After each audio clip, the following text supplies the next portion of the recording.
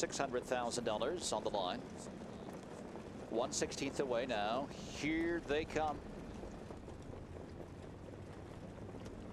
And they're off and trotting with a burst of speed. Metz Hall fires hard off the gate quickly, grabbing the lead and crossing over from the front side.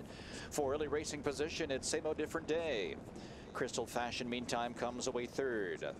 Fourth dimension to the inside is fourth. Fifth at the pylon, Skyway Torpedo. Then it's $50 and Dawson Springs as they line up into the first turn.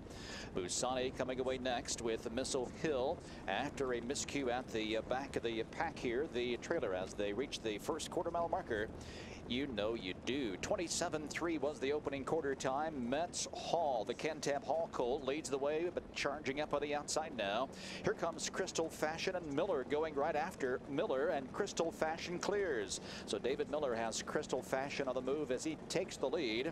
And Andy Miller and Metz Hall back to the inside second. Then as they arrive at the halfway point, Same Old Different Day, meantime, stays behind him in third. Fourth dimension continues in fourth.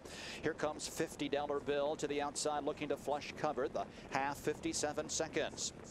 They trot through the upper turn. Crystal Fashion to the inside. Metz Hall is now locked into second as Fourth Dimension moves first up on the outside, and Tetrick has a $50 in a perfect spot here. Second over fourth. Same Old Different Day trapped to the inside to fifth, and Dawson Springs into the flow to the outside. 3/4 and 1:26 and 4, and it's Crystal Fashion leading for home.